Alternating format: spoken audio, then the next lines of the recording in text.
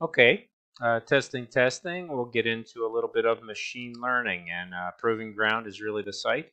They talk about LUNCHBOX ML, and I'll show you how to use one of the nodes, and then I'll throw it into one of my extrusion scripts. So here it is, in pretty interesting form. It's very interchangeable, and you can swap that out, do whatever you want with it, have fun with it on the inside or the outside, balloon it out, but you're controlling curves with a sense of machine learning from a cluster of points.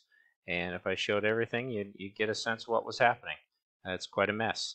So we're just going to grab that visibility off, and we're going to ditch the script and build it from scratch. So let's do it. And we've got another item in here for some reason. I guess I baked that. We'll just delete that. So let's start with shaded and jump in here and see how we're going to end up building it. I've got it up on another page, I think so. Oh, no, just give me a second. You can entertain yourselves for a minute. I've got to go into Grasshopper, grab my screenshot files. I think I tucked them away here, and I have them in, LUNCHBOX. Sorry about this delay. There we go. Let's load them up. All right, so initially, first script, you're going to want to definitely bring in your bifocals tool right here. And I'll make that a little bigger so you can see what's going on. And what I'm going to create are two things. First thing I'm going to create, and I usually think a little forward, a little backwards, populate a 3D geometry. And in doing so, I'm going to want to grab a center box. If I grab a center box and I throw that through a nice range of, let's say, 8 in the XYZ, I'll have a nice little box here. And the base will keep it 0, 0, which is fine. And we'll pair that data and information with a series component. And I'll go into my sets, sequence, series, pop it in here. And one thing I'm going to do with my series is I'm going to graph the data as it comes out. My step's going to be set to 0, so I'll leave it. My numbers will be low, let's say 1.6, which will take it up to 10. My steps and my count, I'm going to keep it as the same count as my box. And so I've got a bunch of data.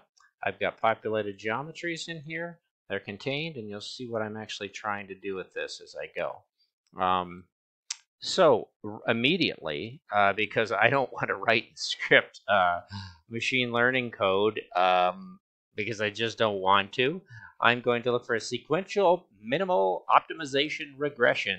And that means go to, not Dodo, what is machine learning? What is my machine learning under? I can't remember. Oh my gosh, where did I hide it away? I don't know. So I'm just going to type in sequential optimization regression. Maybe if I type in regression, I'll find it. There it is. It's one of these regressions, but at least if I pull this out, I can go here and see that I'm over here on L. Oh, of course, LUNCHBOX. And here are your machine learning algorithms. So I guess the one I want is a sequential. Oh my gosh, which one is it? It is maybe this one, nonlinear regression. That's what it is. It's nonlinear regression. So what you're going to need from here is you're going to need some test data, and that's why we grafted this. That's my test data. I hit the wrong joiner, and there it is. My training inputs are going to be these points. So I am actually going to deconstruct those points to get at some of the data in there. So throw on my points here, and now I can step over here, and I'm going to graph my X as well. So I've grafted this one, I've grafted this one. These are going to be my inputs, training inputs. My outputs are going to be Y. And now my code is up and running. This defaults to 2, this one defaults to 100, this one defaults to 5. So that should give you a sense. Now seed, you could always just put in anything you want, seed it any way you want, but and slide that around in time and get some different variations. I actually wasn't using that in my code. The sigma I'm going to set to a 3 count, and the complexity I'm going to set to 22 count. So that'll give me a range up to the 100, so I can play off of that. So basically, this is running, and this will give me results, which is numbers. It will give me scores, and it will give me errors. So what I'm going to end up doing, and here's where I got a little inventive with it, was I said I wanted to remake those points. So I've got to go back in and construct my points, and I want to flatten my X data and I want to flatten my Z data because it's going to come in as a list, and so I need to flatten that when it comes in. I'm also going to add 1 here to my x coordinate to step it out to the side so I can do a nice little revolve. And this is just kind of geometric understanding, I understand. So quote 1 will give me an added 1. I can add that to here, and that will step it aside in the x direction. You start to see that's moving a little bit away from starting really right dead center. And then I need my, actually, I want to bring this into my y data, and I want my sequence data to come into my z. And so now you've got a nice shape. That's a much better shape to think of as a profile that steps away from the XYZ center. And you'll see what I can end up doing with that very quickly, because I always suggest visualizing either through NURBS or through curves. That is a very nice profile curve, and that's the one that you want to get a handle on. So when you start changing these, you can see that curve really has some nice manipulation as it tries to sort itself out through those points. And once I have data, then I have points. Once I have points, then I have curves. And once I have curves, then I'm just going to do a revolve and get myself a surface. We'll do a solid. We'll make things solid in a little bit of time. So we're going to take that in and do a revolve, but we need something to revolve it to. So the axis I'm going to revolve to is pretty simple. It would just be the z vector. But the z vector is not an axis, it's a vector, so you've got to go to your curves, generate a line, start direction, length. The start can just default to the point, 0, 0, 0, and the length really doesn't matter what the length is. It can be minuscule, it doesn't even need to be in there, but basically there's your revolve. And you start to see your object. So if I click off of here, there's a nice little revolved object. Now, there's no base on it. If I went here, it's hollow right through. So I've got to do some fixing up, but I've succeeded in making a surface, and I'm very happy with that. Now, one thing I wasn't doing was seeding this differently and seeing if it did anything. And it actually wasn't doing anything, the random seed, so I'm just going to leave it off. So here we go. We've got a surface, and we'll go into the second half of the script. And I think I can finish it off because I'm pretty good at doing this. Preview off. We've got our surface, and let's take it into how we finish these scripts. And this is very easy. I've got a surface. I am going to bring that surface in, and I probably will reparameterize it. So I'm going to bring it out as a surface, and I'm going to reparameterize this surface to play with. I could take this one off.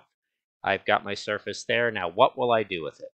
Well, you're dealing in surfaces now that are going to solids, so let's debrep it. Let's divide up our surface like I usually do. Divide surface. Which will be my faces, which is only one face. I am going to take that to a count of 37, and I'm not sure why that didn't work. 37 count.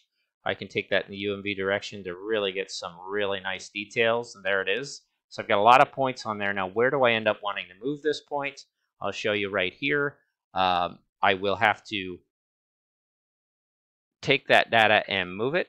And I've done this, and I'm actually watching a script, and I probably shouldn't be. My motion, I'm going to move it to, will be the normals. So they jump out a little bit, and actually they jump up quite a bit. So that's very interesting, maybe because my scale is so big right now. The points are then going to be remade, but I need to flatten those points so I can actually make a surface from them. So I go back into surface and say surface from points. And now I'm going to need that U count.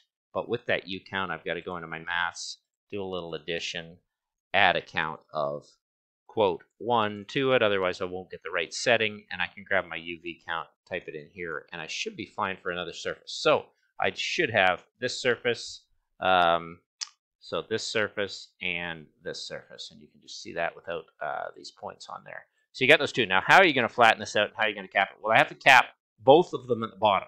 So what I'm going to do with this one is I'm going to grab a debrep. I've already debrepped this one back here, right here. So I'm going to grab a list item. I guess I'll leave that on so you can see everything. I'm going to go into my, watch my count. I'm going to grab my list item of my faces, actually my edges, and it's going to default to that nice little rim at the bottom, which is basically what I want. And once I get that one, that's fairly simple. That's the bottom of it, and I don't need that right now. I'm wondering when I actually, oh, I pulled it out of here. I pulled the cap out, and I don't know if I capped the inside. I did. I capped the bottom, and then I extruded the bottom, which should be a good answer to it. It might cause a little problem, but let me just think about that. This one I'm going to get into another area. This one I'm going to get into, I hope I don't run out of time, surfaces here as list item. And I'm actually going to put a number 2 count on these because I want to come high on these. I want to go to the tops on both of these ones. And I'll show you how I'll cap the top, which is actually more tricky than just sealing the bottom. So I got that count and that count as a list index. Now this one has not been debrepped yet, so that's an issue. I'm getting ahead of myself. Got to throw my debrep in there. I've got to grab my edges in there. And now I can grab that edge and that edge. And whenever I see 2 curves that aren't coplanar, what I'll do is I'll take them into a curve tool and I'll throw a divide on them. And you can throw on as many of these as you want. But once you throw a divide curve on here and a divide curve on here, you've got 2 points that you can throw into lines. And once you've got lines, you've got V lines and you've got U lines. And when you have that, you've got network surfaces. And I love this network surface that you actually grab this point and this point for your U lines and these ones for your V lines, but you do have to flatten everything for that to actually work. And we should be coming up okay with that. Let me see, I've got my lines and I merged my divided surface, whereas I messed up because I'm just watching the time and it feels crushed for time and I shouldn't be doing it. I should be taking my items here and using these as my U lines, and there we go. We've got a very nice surface in there that joins between them. It's a wonderful way to really loft things together and without patching or doing anything too fancy. What I'm going to do is get into my merge tool and say, okay, I've got that. I've got going back to this surface. I've got that one, and going back to this surface. I just have to make sure I grab the right faces. You could grab this surface here. It would be fine as well. Grab this surface and pop it in there. And we're nearly done with everything, but we have not capped the bottom. So the only thing I'm going to do is go back in here to edges. I'm going to grab another list item right here. And I don't need the 2 count on that. I can just take that and make that 0 because that's the actual ring at the bottom that I want. And I can throw in a surface on that one. And this may or may not, where I may have grabbed the top or the bottom, but once I have a surface, I can do a simple extrude, which everybody knows. And this is what most people are common. And a lot of people leave this for in Rhino, but I don't like to do anything in Rhino, actually. And then Z vector reversed to a negative, and we can do a 1 count on it. I think we've got a pretty good base. Now that base can be brought in along those surfaces and get a nice little cup. And there it is. We made it in 13 minutes. There it is, fully finished. Throw it into a little render, or you can throw it into artistic if you want to see some shadow. And it kind of looks like a transparent, but it's not. So if we bake that, you'd see exactly what's going on here. There we go. Takes a second, and throw that one into render, and there you go. Get a nice little form. And you even get the hole all the way down through the middle of the bottom, so you can have some mystery liquid down in there. So whatever you want is be like Elvis's head. You just unscrew his head and drink like a vampire. All right, that's it. I think we've got it. Have I missed anything? I don't think so. The only thing you really want to do at this point is throw on everything and then have fun with your 2 sliders here. I think these are the ones that control it. These 2 are fun to play with. That one you can play with as a step count, even though I haven't done that. But you can see the effects of that step to bake in another geometry. Woo! I wasn't playing with that step last time I showed it. And we can take off all this nonsense here. Preview off. Take that other bake. Let's grab this one, and since we've got it not grouped, let's pull that cup aside, and then let's take this one and throw in another bake, layer 1, give it a little red, join things together, and I think we're pretty good to go. We'll throw back in artistic because that's always fun. There's 2 nice little vessels, 1 blue, 1 orange, and 1 baked, nicely joined, and there you go. You're starting to make some really awesome stuff. 15-minute mark. And it's neural networks playing with curves and kind of deciding how smooth you want to make the data. Now that data and those points can be based on Excel files tied to your finances for the month. They can be tied to your temperature. Like now you can have some really good times with all this stuff. And actually I hadn't been playing with that one so much, but I think that's really the slider you want to play with to get these in different forms. Anyway, we're about done. I'm going to bake that last one and just save it as a file. If we run out of time, thanks for watching.